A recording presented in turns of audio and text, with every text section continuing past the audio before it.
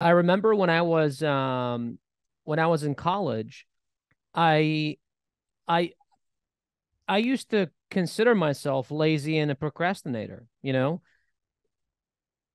Now looking back at it, I see a lot of people putting labels on themselves or on other people that they know, especially loved ones, because it's like if you don't have the awareness, you also don't have filters. And the words that we use create the emotions that we have, that we actually feel, right? And so, like, for example, this morning, my trainer was like, "Hey, man, how do you feel?" I was going to go into what I always say. Oh, my shoulder is a little sore. My back is a little this. My that is a little that. Instead, I was like, I feel fucking great.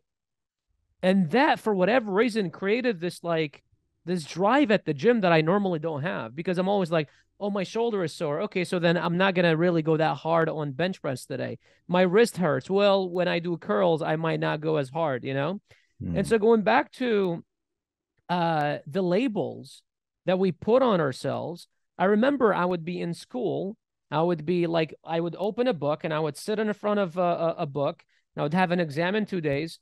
And I would literally, like a fly would go by a mile away, I would turn around. I would like my mind, I could never get my mind to actually finally focus and get the thing done. And then now looking back at it, it was not that I was lazy or a procrastinator. I was just uninspired.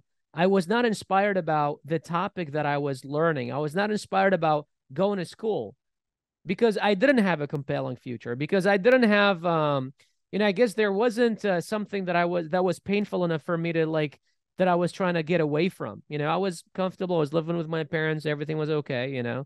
I had like, I had, I guess enough. And I think that's also another thing where people